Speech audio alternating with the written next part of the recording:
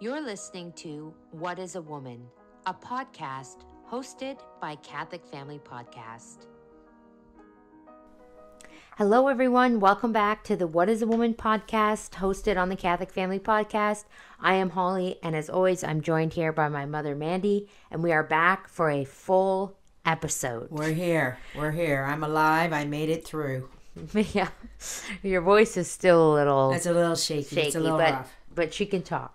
So we're super excited to be back, and we have a lot of great content for this episode today. So are we going to just dive right in and yeah. And let's do this. Well, I thought maybe we would start off. I like to do maybe look at the book at the second half of the podcast, right? And let's look at some practical what's going on, kind of in the world. Okay. Right. I was really listening when I was listening to that in Trebo. Yeah. And is the occult everywhere? And you know me, I'm firm believer into the occult is actually everywhere. But there's a couple reasons for that, right? Right. There's so many errors going on in the world today, and we're soaking them up, all of us, through what? Media? Through the media, yes. And the media, my mom and I were just talking right before we started this podcast that the media is on 24/7. 24/7. 365 days a year. Don't take a break. Never takes a break. And us Catholics, we get one sermon a week on a Sunday. Now, provided you can listen to sermons. You can if you're so inclined to, soak up as many sermons as possible. On that note, I will give you guys a little tip. I am on SoundCloud. Not me. I'm not on SoundCloud. I'm listening to SoundCloud, the app. And I found a lot of really good sermons on there. I found the whole CMRI Fatima Conference from 2019 is on there. The recordings, you can listen to them. So I just put them on in the van, and I just listen to sermons. And then right now I'm listening to when he was Father Charles McGuire, who's now Bishop McGuire. Yeah.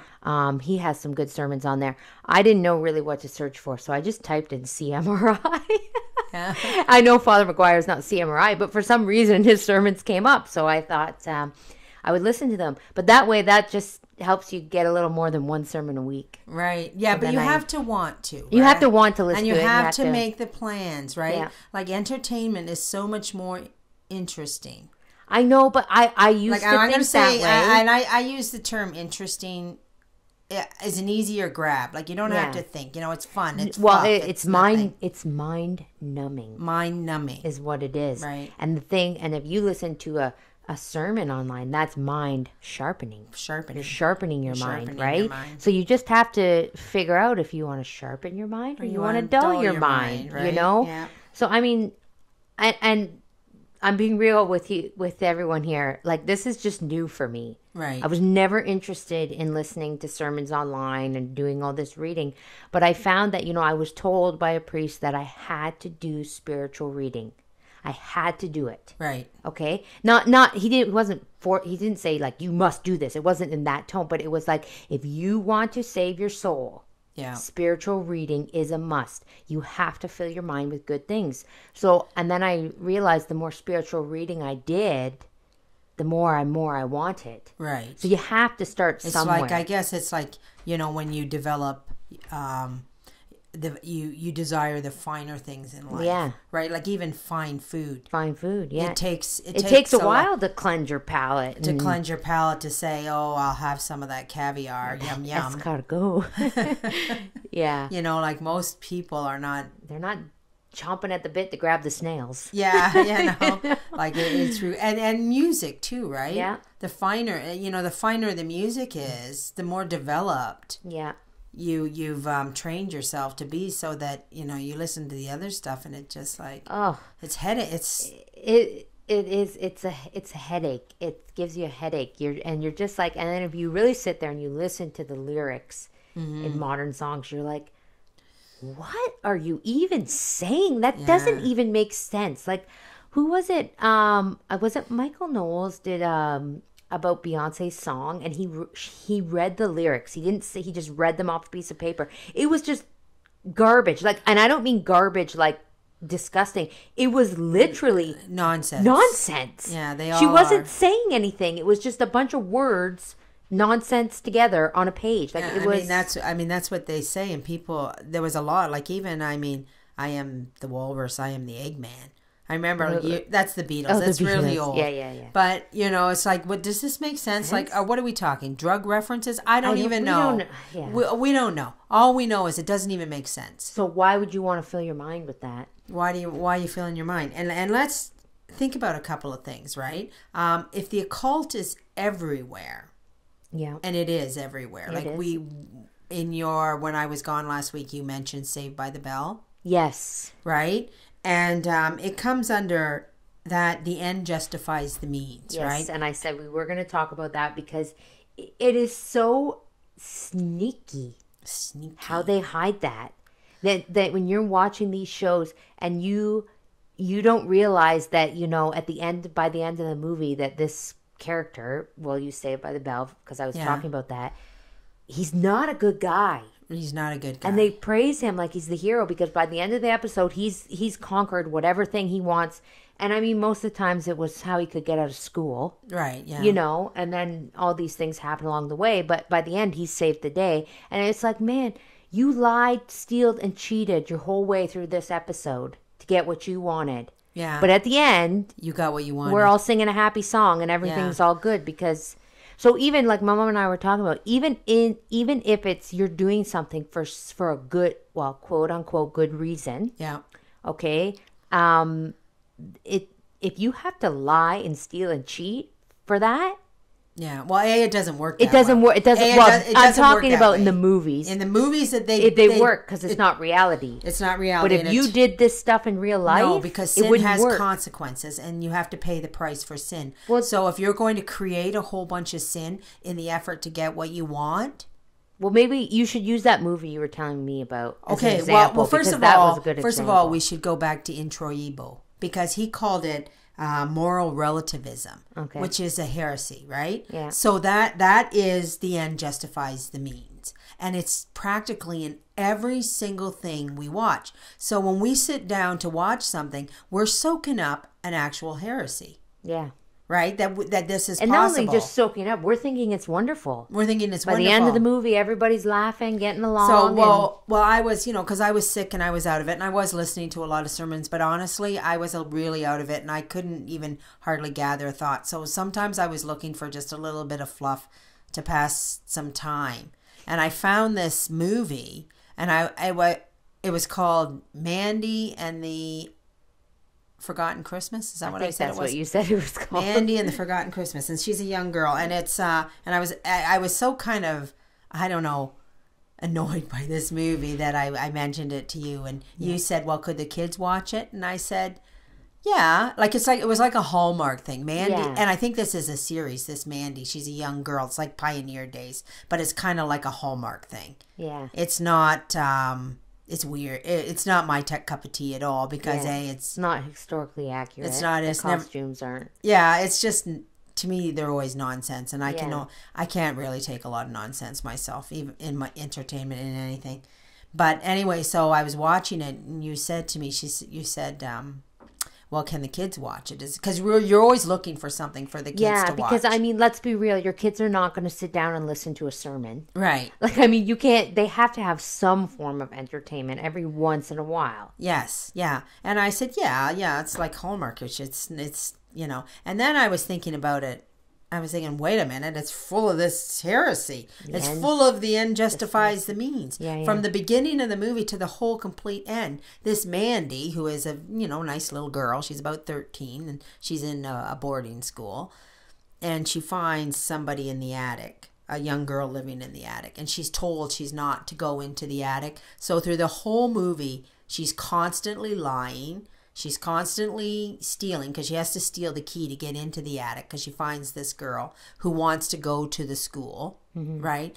and she's constantly deceiving people, stealing food to take to this girl. But she's doing it for a good reason. But she's doing it for a good reason. So that's why that's how they get you. That's how they get these kids. Yes. Even in light entertainment. Yeah. It's there. Right. So, that, you're allowed to steal. You're allowed to lie. You're allowed to deceive your superiors if you're doing it for a good reason. And of course, you being 13, you know way much more. Right. Yeah. You know way more than the lady running the orphanage. Right. Or well, boarding no, school. Boarding school. So anyway, at the end, she gets caught. Mandy gets caught, and she gets punished. But she still, she couldn't go to the ball. So she still wriggles her way out of this, cons some old guy to, Does she go to the ball? Yeah. Oh. Yeah, she goes to the ball. So she pretty much does everything she's not supposed to. Yeah. And then still gets her own way. It goes to the ball. Not only does she go to the ball, but she takes the girl in the attic to the ball with her.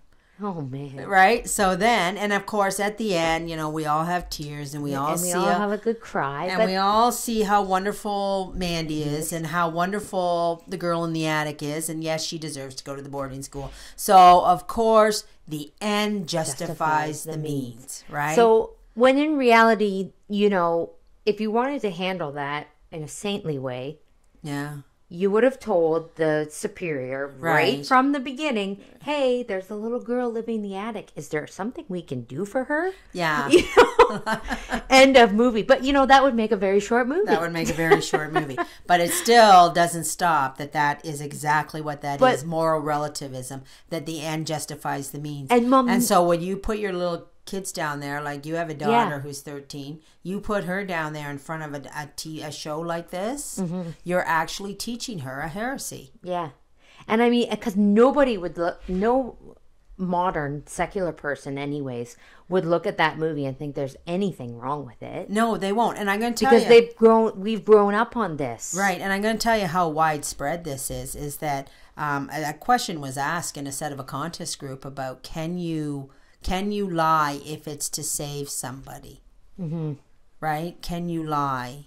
That's the end justifies the means. That's exactly what that means. That's what that means, is I can lie and do whatever it takes because I'm saving somebody. Yeah.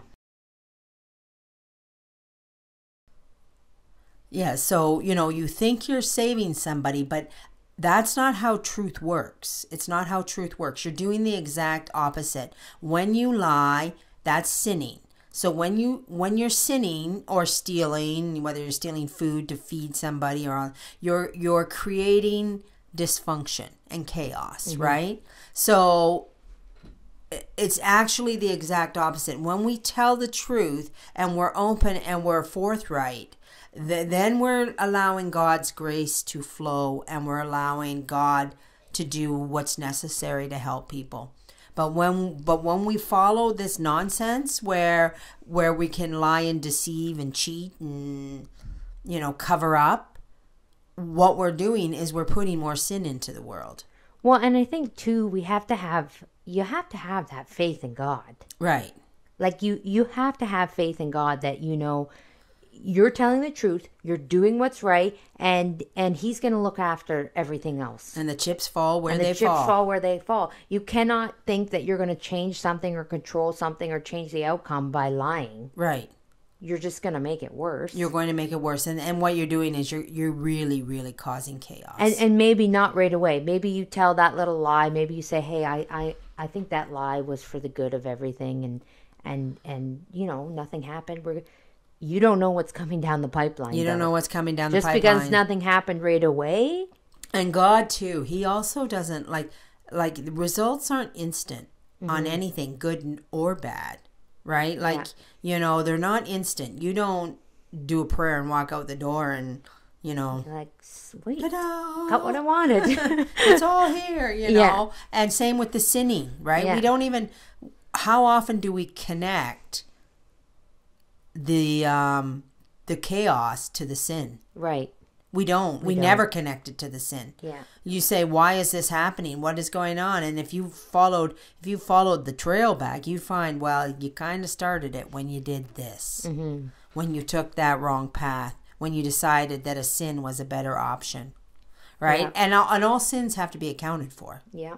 right? So nothing comes for free, and you don't get away with anything. No, you certainly do not. And so it's always better. Your brother used to always say, "The truth shall set you free." Did he? Yeah, he always said that when he was a teenager. Because I said to him, I said, "Listen, you can't go around lying." I said, "People don't call you out. I mean, just because you lied doesn't mean you got away with anything." Yeah. The truth shall set you free. I can picture him saying that. Because people all the time go, "Okay, they're a liar." Like, Yeah. how many times have you done that? Yeah. Okay, liar, not to be Yeah. trusted ever Yeah. again. Yeah. Put that person over there. They lie. Yeah. So And I mean, if the problem is when you lie, yeah, you may get away with it for a little bit. You may Yeah. get away, and when I say get away with it, not to God, I mean to people. yes, I'm talking to people here. You may get away with it. You're eventually going to get caught Yeah. in your lie. You will get caught in a lie. And Jordan And Peterson, he's a clinical psychologist. He said he has never in all his life once found anyone who got away with anything. Yeah. So you may, and then other problem is you tell so many lies. Mm-hmm. The reason why you get caught is because you can't keep them all straight. Right. Now you can't, start. the truth is the truth. So when something is the truth, it's the truth. Mm-hmm. So if you constantly lie and you're constantly, making things that aren't there a thing, Yeah. you're eventually going to stumble and you're eventually going to get caught in that. So. Right. But I mean this person, the group that had made this post, their question was more, what if it's for the good? Like, what if it's for a good outcome? But the thing is there won't be a good outcome because you have lied. Because you have lied, exactly. Your sin does. I mean, evil. I always say this: evil does the work of God, just as Caiaphas murdered Christ. So I mean, but you don't want to be the. When you say it like that, I mean, it is. You don't want to be. You don't want to be the evil. You don't. Yes, you don't. Right. Want to be So I mean, who the heck wants to be Caiaphas? Yeah, I know. Yes, but we don't want to be Caiaphas. So a lot of times because God takes all these bad things and turns them into good things, right, with divine providence. Yeah. But that doesn't mean people get away with it, and that means they don't have to pay the consequences. Yeah. But the biggest point to this is how we've been deceived by this through our entertainment. Yes, this is the problem. That's occultism. This is the problem why nobody has not a care in the world about rattling off a little lie. Yeah. It was just a little lie. It's just a little, or what do they call those little white lies? Yeah, or, why? Well, I really wanted to go there, or I really wanted to do this, or I wanted to, whatever your reason. Yeah. And I find, I've talked with younger people, and I'm not saying religious people, hopefully not religious people, but where they're just lying they've become so accustomed to lying, they lie when they don't have to. Yeah, because it just becomes part of your nature. It becomes part of your nature to just say lies. And you're just like, why are you saying that? It just sounds stupid, and it doesn't make you look one iota better. Yeah. I mean, so the problem is so even, I guess, when you're thinking you're just watching you thought you were watching a purely innocent movie, and then if all this stuff is in there, in the media, and it's always in there, right? What do we do? Well, we gotta shut it off. We have to say, is it worth it? Because if I didn't see it, I mean, I didn't see it right away. I did say to you, you said, yeah, you said it was fine. I mean, I wouldn't have picked that. I can tell you, I wouldn't have picked that up. Sorry. It's cold still hanging on. So, I wouldn't have picked that up. No, right? You said, well, could the kids watch it? And I said, yeah, it's because it's a series, right? Mm-hmm. And I said, yeah, I'm sure the kids could, goofy as it is, I'm sure, they'd be all right with that. And then I thought to myself, well, wait a minute, it's moral relativism at its finest. Yeah. This little conniving girl, and she's not. She's portrayed as a very sweet little girl. Well, I mean, I guess that tells us, I guess we should stick to the story of the saints. Yeah, we should, right? We should, because then you're wondering why your kids lie to get what they want. We'll have to Well, I'll put this little plug out there. We'll have to tell Glorious Heritage that we need more cartoons. Right. Because, I will say that, though. The kids are drawn to the goodness. They are. Yeah. Because they don't get it. They came out with that first episode on St. Margaret Mary. Yeah. And we watched it. And as soon as it was over. Yeah. Or no, it wasn't the first time we watched it. We watched it again at home. And then as soon as it was over, my son was like, okay, when's the next one? What's coming up next? Which one do we watch next? And I said, I don't know that there's another one. And then they had put out that little snippet here on the Catholic Family Podcast of St. Pius X. Mm-hmm. I said, here's St. Pius X. We'll watch this. But that was a shorter episode. And then after that one was over, okay, what's next? Yeah. I'm like, Dougie, I don't think there is anymore. Yeah. I do want to point out, though, that if your kids are not used to wholesome, it may take them some time. They have a hard time with it, right? Because if they're used to things moving at a speed, the modern new age cartoons, everything is so fast and in your face and loud and aggressive, and they're shouting out numbers on the screen and bold and too, bold and fire. So these slower moving cartoon, like the Glorious Heritage cartoons, they're wholesome and they're whole and they're just slow moving and just at a nice pace. Yeah. Your kids may not be drawn to them if you have been watching. You have to detox them. You have to You almost have to detox kids because if they've been fed a steady diet of new age television, they may not like it. They won't. But I remember the first time I watched a black and white movie with my daughter. And she was just like, "There's no color." I said, "You're right. It's black and white." And she was just like not having it at all. Yeah, we had to do. She's like, "I don't understand. There's no color. I can't see what color her dress is. I can't." And I'm like, just relax, give it a minute. And now we watch black and white movies all the time. But we had to do a little detoxing. We had to do a little detoxing, yeah. Yeah, because they're not used to it. They're used to the speed of something. I don't know what the modern is, the new age. But I the one thing that I did want to point out, though, and this is just my personal belief, right? Because we had that vision of Pope Leo the 13th. Yes. No, right? not we. He did. No, he did. We didn't have any vision. But where he saw the devil, No, he heard voices. He heard voices and coming from the tabernacle. And do you want to tell us? Well, I looked it up. So this is I looked it up on St. Joseph's Catholic Church website. So the vision of Pope Leo the 13th took place on October 13th, 1884. So this was exactly 33 years to the day prior to the great miracle of the sun in Fatima. So basically Pope Leo had finished Mass and he was coming down from the altar and he stopped and he just stared for 10 minutes and his face went really white. And I don't know, I read it, but I don't know who asked him, but somebody asked him what he was staring at, and he said he heard two voices. So he heard the voice of our Lord and the voice of Satan. So on St. Joseph's Catholic Church website, they have the conversation between our Lord and Satan.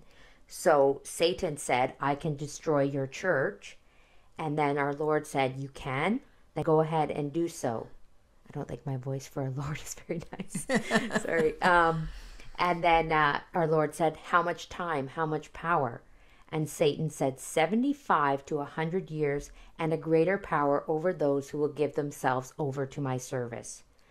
That sounds very scary. Yeah, right. So, and then Satan said, "To do so, I need more time and more power."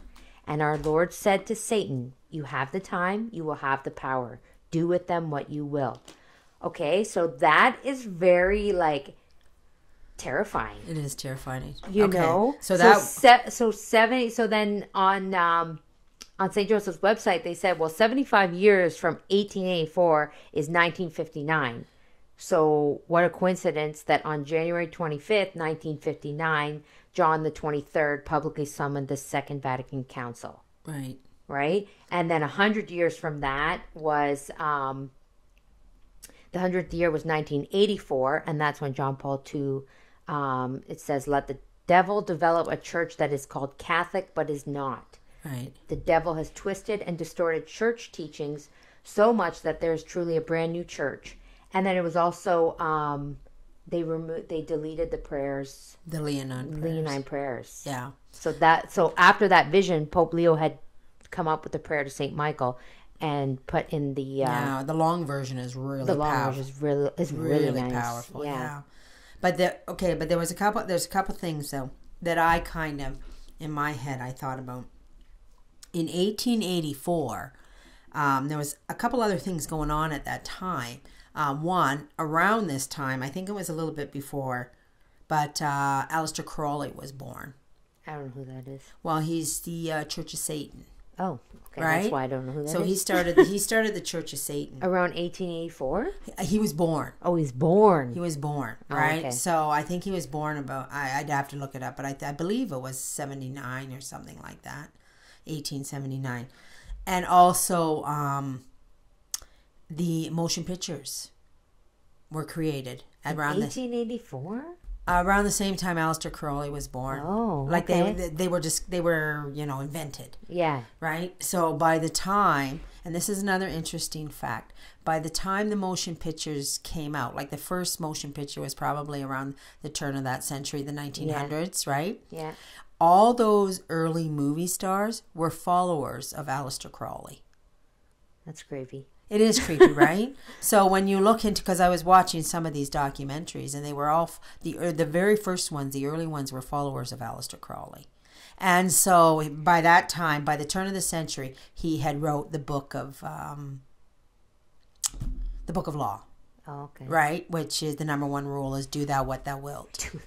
Right, and basically the book of law was written in 3 hours.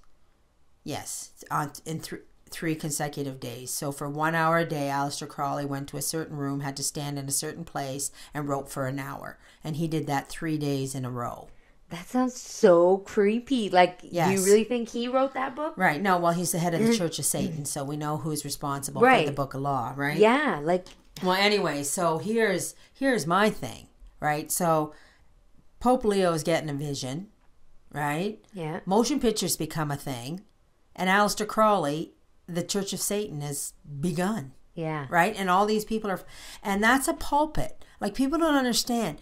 Media is a pulpit. Oh, 100%. Right? So if you're standing up there and you're wondering why the occult is everywhere, he is directly from his pulpit teaching Antichrist doctrine. Yeah.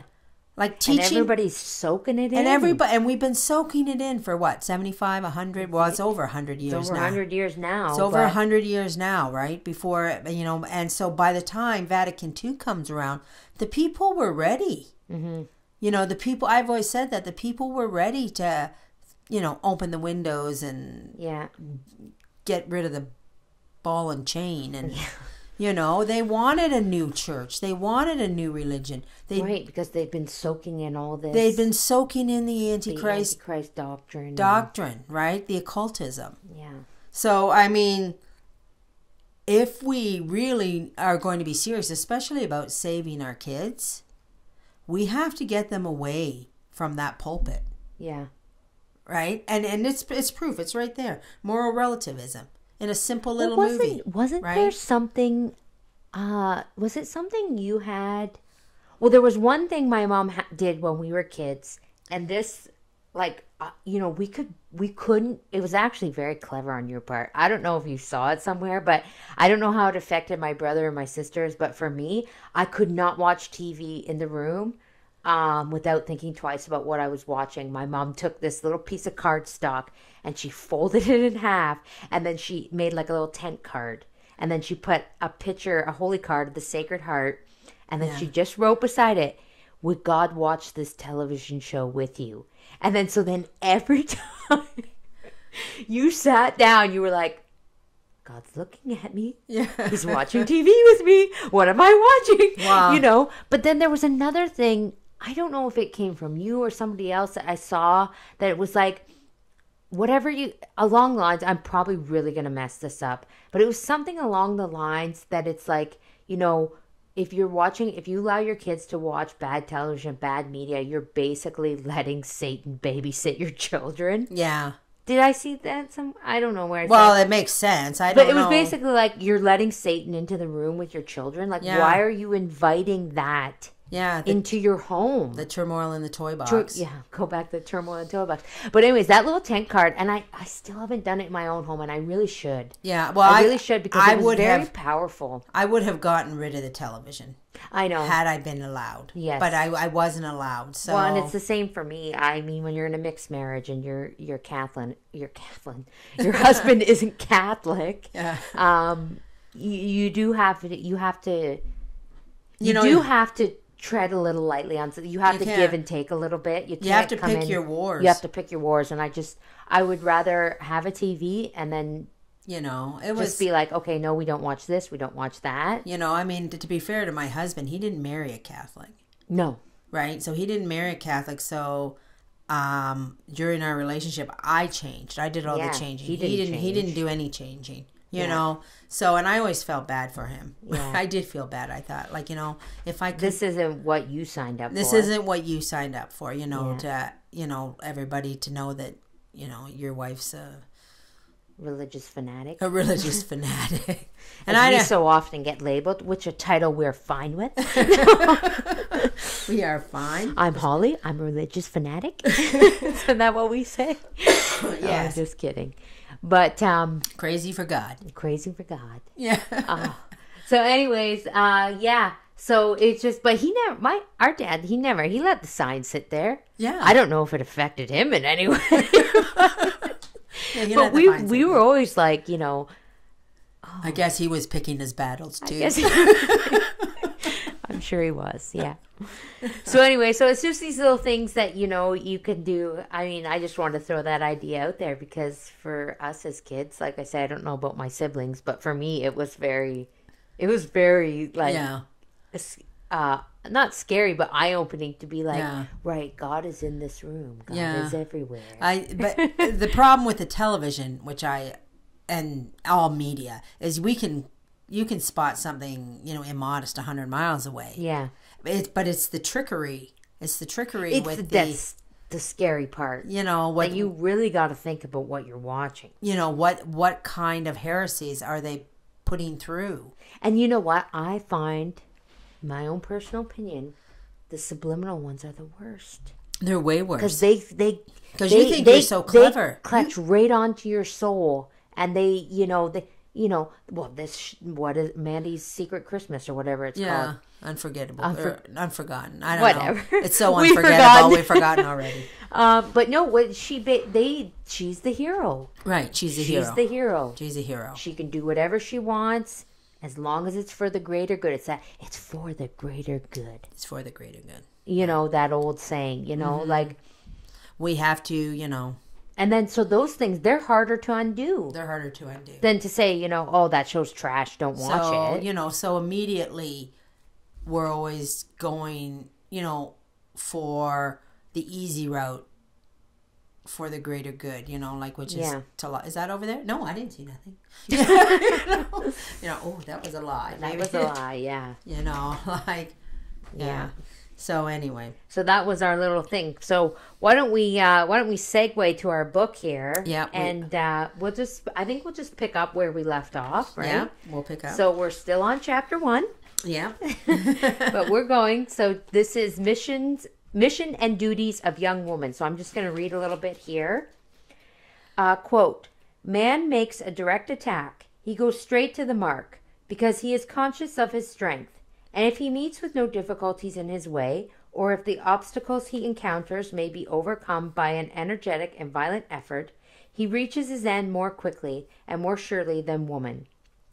But if these obstacles are of such nature as not to admit a bold of resistance, if a circuitous and indirect movement is necessary to conquer them, frequently happens that in attempting to overcome them, he is himself overcome and loses by his impatience and precipitation all the fruit of his labor." End quote.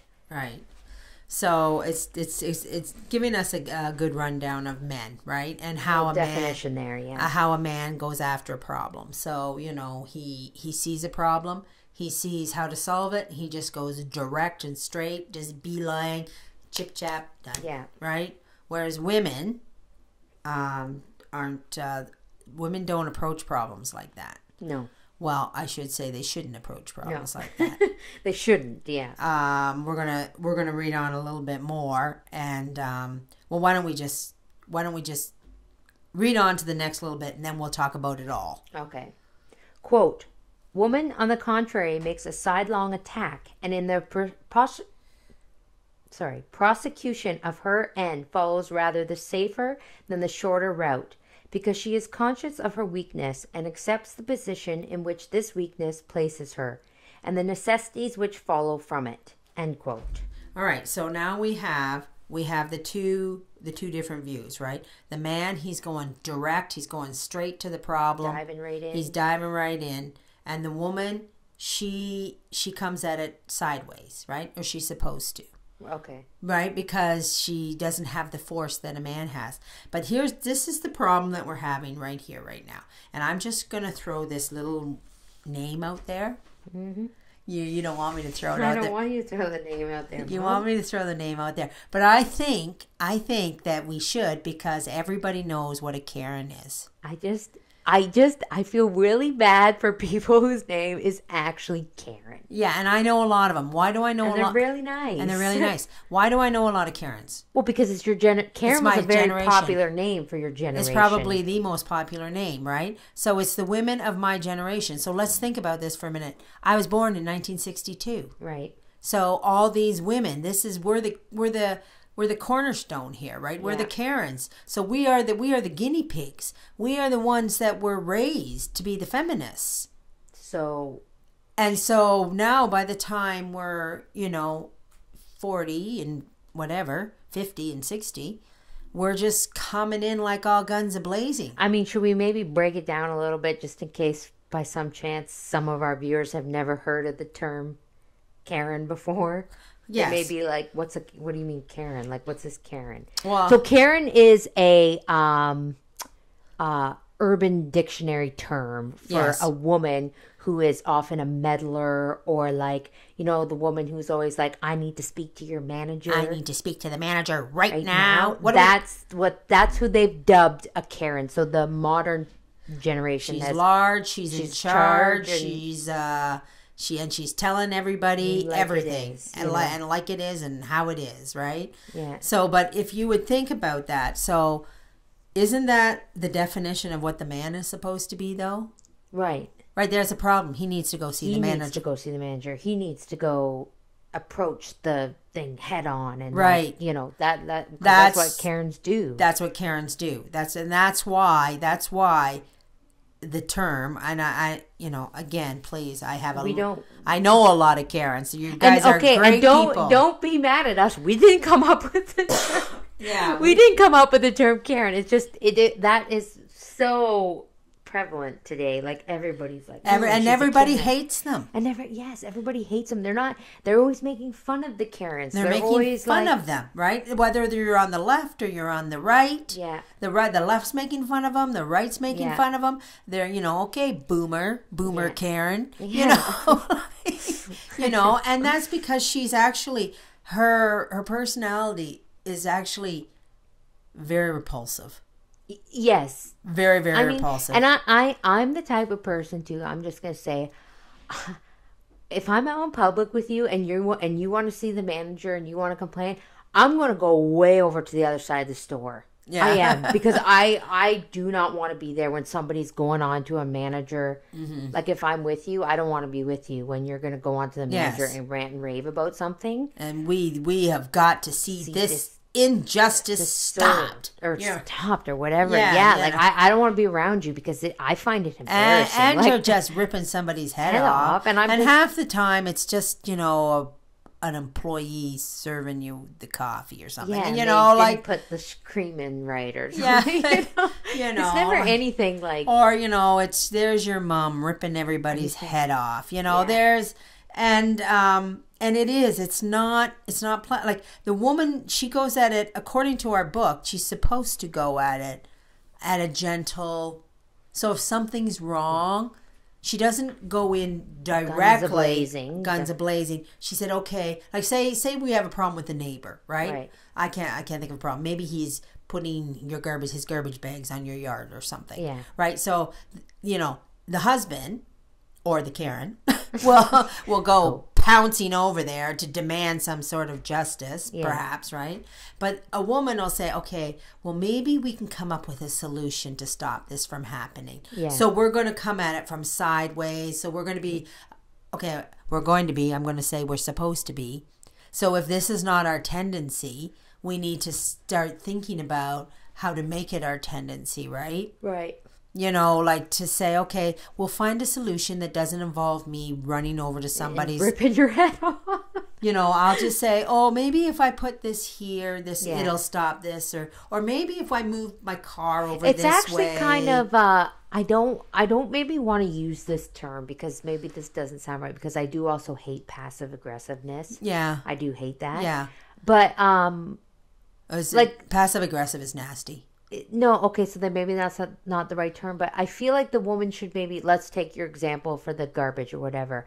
Like, maybe she might in a calm way suggest to her husband, well, why don't we just put a little fence? And then, so it's like you're putting a line there. You're like, okay, don't put the garbage here. Yeah. But you're not really being rude about it, I don't think. Like, if it's your property and you can put up a fence. Yeah, well, it avoids confrontation. See, that's the other thing. Women should want to avoid confrontation, I feel. Yes. They have to look at it from the most charitable angle. Like, how can we resolve this? How can we come at this without upsetting people's feelings, without causing people to yell, without making a war? Yeah. Because that's what you do. You've set a precedent, so now you're at war with your neighbor. Yeah. You've made a war. Yeah. Right? I have the only example that I can think of is I have an uncle that lives here, and he's a chain smoker, right? And he's also a little forgetful. Yeah, very forgetful.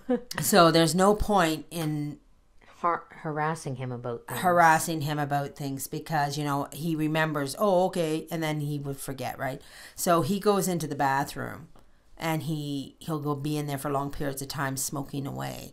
And he likes to use the sink as the ashtray, right? Oh, so this is very annoying to me. I'm like, oh my gosh, come on, we gotta sink, and it's sink full cigarette butts. And so because I'm in this situation, and I know there's nothing I can do about it without causing a war. A war that he's only going to forget tomorrow anyways.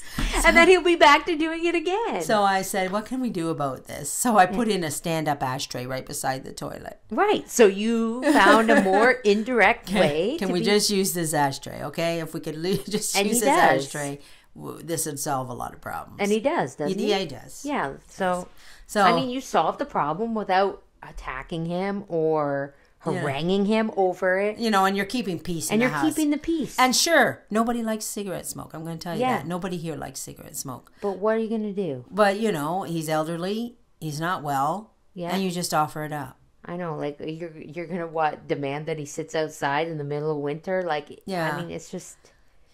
Sometimes you just got to offer things up. Sometimes you just... To keep the peace. You just got to keep the peace. Well, that's the thing. As women, I feel like a lot of times... I'm talking myself here. We should be the peacekeepers. Yeah. We need to be the peacekeepers. Yeah. We need to be the, okay, can I offer this up if that'll keep the peace? Yeah. Sure. What are you going to stand there? If you're Karen, you're going to stand there and start yelling at an old man that can barely walk and barely, sleep at night. It's just, yeah. It's just, I think a lot of times, many times in today's modern world, the woman goes straight to the attack mode. She is large and in charge. Yeah. Like she is going to fix everything. And I mean, we all know what's done that. Yeah. The dreaded F word. Yeah, feminism. Right? And here she is. She's behaving like a man. She's like, she says to the husband, sit down, I got this. And she goes storming over with her guns ablazing. And then, you know what? We also haven't talked about what that does on the other side of the scale. What's that? Well, you've now emasculated your husband. Yes. Because you're large and in charge. Yes. And you're going to deal with it. And he's sitting over there watching his wife take command. Playing video games. But yeah. And you've emasculated your husband. Yeah. You know? Yeah. You know? So, okay, we'll go back to the book. So, quote, by avoiding obstacles when she cannot surmount them, she obtains from a prudent delay what she cannot wrest from the present moment. She has no hesitation in stopping short and turning back when an unforeseen difficulty presents itself, to resume her efforts afterward with greater energy.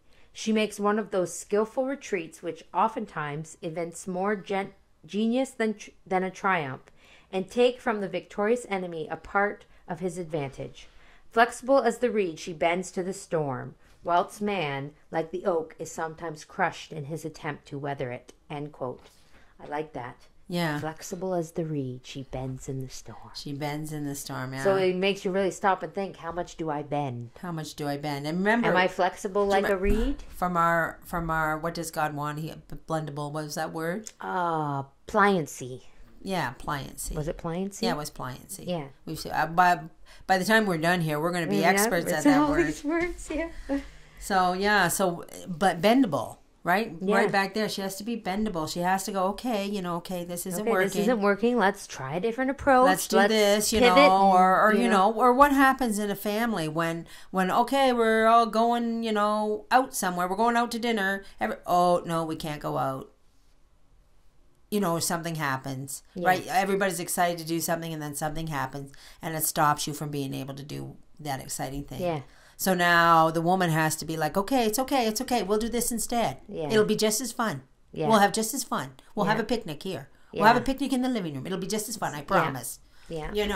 So she's bendable. She's, she doesn't, like collapse like the end of the world. It's over, oh, we couldn't do this. No, she has to think of things. She has to be kind of creative. Well, and to me it sounds like she has to always be on her game. Yeah, in a way, not in a conniving way, but like in a way that that you can be, well, I'm going to use the word again, bendable. Don't set your heart on something so much so that if that doesn't come through, you can't bend. Right. You know what I mean? Yeah. Like, don't. Yeah, well, you have to be able to. You have to be really adjust. able to accept God's will. Right. You have to say, so God says, well, and I mean, God didn't want us to go there, so let's do this instead. And being bendable, that is being able to accept whatever God is going to put in your path. Yeah. And move with that. Yeah. And not be so stuck in your own will, and So, I'll just read one little bit here more. Bit more. And actually, that takes us to the end of the chapter. End of chapter 1. Woohoo. So, quote, woman displays her fortitude chiefly under misfortune. Here her greatness shines in all its lustre, like the willow which grows on the riverside and dips its weeping branches into the passing stream. The heart of woman seems to be renewed, and to acquire new life amidst grief and tears.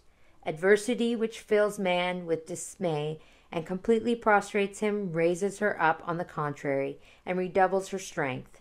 Forgetting herself to think only of others, she is able to bear the weight of her own misfortunes and to relieve the miseries of those she loves. Her soul expands and enlarges itself in proportion as it is filled with tears, and her features seem to brighten and to assume a more beautiful expression under the influence of her sighs. End quote.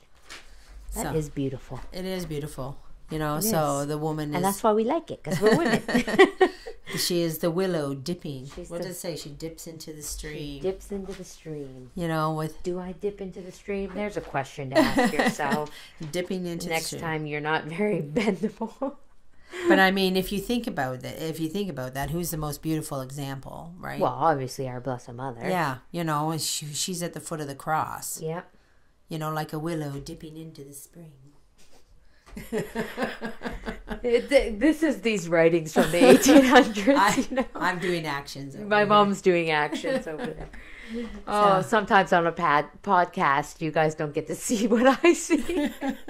Anyways, but no, like, Our Lady, I mean, her whole life, all she did was think of others. Yes. She never thought of herself. Never. Never. Not even in her greatest sorrow. Yes. The way of the cross, she's there, watching her son be crucified. And she watching knows. him fall, watching, And she knows it's for the salvation of men. Yes. It's. And it had to be. The sorrow had to be, right? Yeah. So. Where do you go from there? Wow. Just let that sink in for a minute. But I'm glad we got to the end of chapter 1 finally. Right. Only 4 episodes in. But I think that chapter was, that last end of the chapter that we read about, I think that was very good to put into perspective there. Yeah. About a little food for thought. And if we have a hard time being this person, like, we have to say to ourselves, like, stop ourselves. I don't know what we could do, maybe to any kind of practical application. Well, I think for me, I know for myself personally, one of my biggest problems, and I feel like I have gotten a little bit better at this, but I really struggled with it, was reacting. Yeah. Right away. Something happens and you just react. You react out of anger. You react out of disappointment. You react out of, and as women, we have to be more calm, and we have to take a second. Right. Before, and I mean, this is modern teachings and modern upbringings, and not upbringings, but, sinking in, where we just react and we just, yes. It's because we are basically entitled to. Yeah, we are entitled. That is for damn sure. And we're not used to hearing the word. We're not used to hearing the word no. We're not used to not getting our own way. We're not used to not getting our own way. We're not used to these things. Like, 100 years ago, they were far more used to them. Well, yeah. Life was way harder. Yeah. Yeah, that's the other thing. I think we have it way too easy. I do. I think we have way too many luxuries. We have way too many, and things are just so easy. It was funny. I'll tell you, I work online, so I work and I write articles about decor for a company. So, anyways, they sent us this list, and it was to pick our Christmas gift. They're going to send us a Christmas gift, so they had this list of all these things you could pick from. And on this list was, I can't even say it because it seems so silly to me, a mug. I can't say it. Okay, this is a real product, you guys, and it's like almost $200. And I'm like, oh my gosh, this is the dumbest thing I've ever heard. It's a mug that keeps your coffee at the exact right temperature. I can't even say it because I'm like, this is how spoiled we are. My coffee has to be Mom, at the exact right temperature. It's a mug that you charge. You can charge it up. And if you want your coffee at, let's say, exactly, I don't even know what people have their coffee at, 100 and something degrees, you can set it so that your coffee stays at that exact temperature the entire time you're drinking it. Wow. Is that not a first world problem? I was like, is this real life? And it's $200. Yeah. Like, I just about fell off my chair.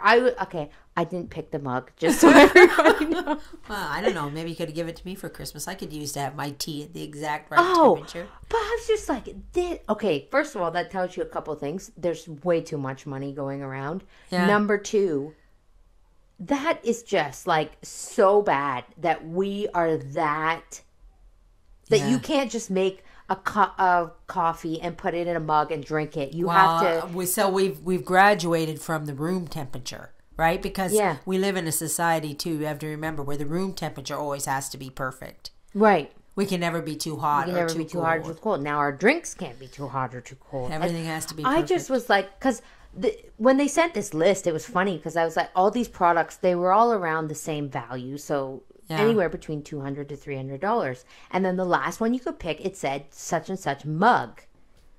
I was like, okay, so you're telling me I could pick an air fryer or a mug? Obviously, I'm going to go with the air fryer. Yeah. So I'm like, why is this mug on here? So then I clicked it and I opened it. I was like, you have got to be kidding me. And I'm sorry for anybody listening if you own this mug. But I'm sorry. I just think that is like, Yeah. like talk about the inability to even do the remotest suffering. right. Like you can't drink a drink that's slightly I remember colder or slightly too hot. I remember when I first started blogging and doing stuff, and it was like the biggest joke running was for a busy woman was that, she made herself a cup of tea at 8:00 in the morning, and then she sees it sitting on the counter at 4:00 and it's ice cold, and then you're like, oh, there's a tea out there that some woman didn't drink or something. That was the big joke. I'm totally butchering it. But anyways, and then I was like, because for the longest time, that was my life. Yes. When we had the store, my mom and I had the store, you'd make a tea at 8:00 in the morning, customers come in, and then you're like, oh, where's my tea gone? And you're looking around, oh, there it is, ice cold over there. And I used to look at it and be like, should I just drink that and make it a sacrifice? And, when it's like 6 hours old and drink it ice cold, like maybe I should just drink because it's wasteful if you don't, Right. And then sometimes, you could reheat it up in the microwave, but that's never as good. So down in the hatch she goes. But now you have a mug. Now you have a mug to take away your sufferings. But like that, and that's what I feel like every product out there is a way. We're constantly developing things to take away the suffering. Yeah. And I never thought of that before until I seen this mug, and I'm like, right. Our inability to suffer, or just not even to suffer. That's not a suffering. Drinking a cold. I mean, people pay for cold coffee. I read in what's that, With God in Russia. Yeah, I started it. I haven't finished it. Yeah, he was lucky if he got a tea. They got hot water. They got 23 years in a Russian prison. Yeah. And here we are. We have to have our drink at the exact, not just hot, not just cold, the exact right temperature, and we have to be able to set that temperature. Yeah, it's crazy. It's crazy. You have to think where all this is going, and it doesn't look good. It doesn't look good. No. So I mean, we just have to be on our game. Yeah. We have to keep our minds spiritually sharp and ready. And I do believe that. And we have to get back our womanhood. If we've lost it to the Karens, we got to get it back. Yeah, no, for sure. And I think that with this podcast, hopefully, we help some people and some women, and we can. Well, I'm learning too. Anyways, I'm learning because like I said at the very beginning, I think the very first episode, I said I couldn't read this book on my own. They use too many words that I don't, and the writing is very old. Yeah, so. It is. I mean, sometimes when you're reading it, it's what did she just say? Yeah, no idea. But because you have to really look at it, you have to break it down. So that's why we're doing this, to hopefully help and let's get back to figuring out. Where we need to be as women. Our dipping willow. Bending. I'm never going to see a willow tree in the same way ever. But anyway, so I think we'll leave it there for this episode. And thank you so much to everybody for tuning in and listening again. And hopefully we don't have any more breaks. I know we had 2 there. Maybe you'll be sick next week. No, don't you say that. I don't have time to be sick. Yeah. So anyways, thank you very much for tuning in, and I hope that everyone has a blessed week, and as always, may our Lord bless and Our Lady guide you. And Saint Teresa, pray for us.